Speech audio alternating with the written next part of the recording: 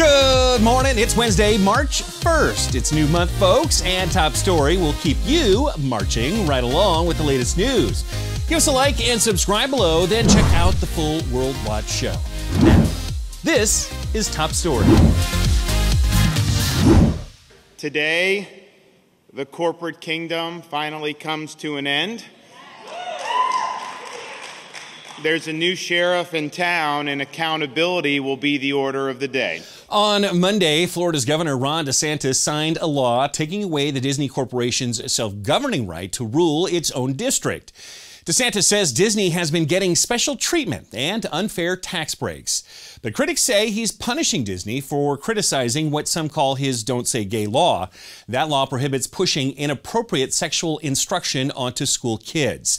And actually, DeSantis is battling those who force an out-of-step agenda onto society. Florida is where woke goes to die. Last year, DeSantis wanted to revoke Disney's Reedy Creek Improvement District.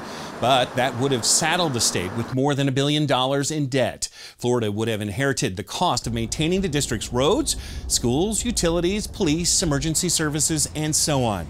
Instead, the bill he signed would give DeSantis, not the Disney kingdom, the power to appoint the board members who govern the district. Headlines can be scary. Talking about them with kids doesn't have to be. Introducing Concurrently, the News Coach podcast from God's World News. Let's teach children with calm discernment. Remember, you can watch the full World Watch show for free for a week. Just head to our site at worldwatch.news/free video. Well, thanks for watching, everybody. I'm the Big Bash. Remember, whatever the news, the purpose of the Lord will stand.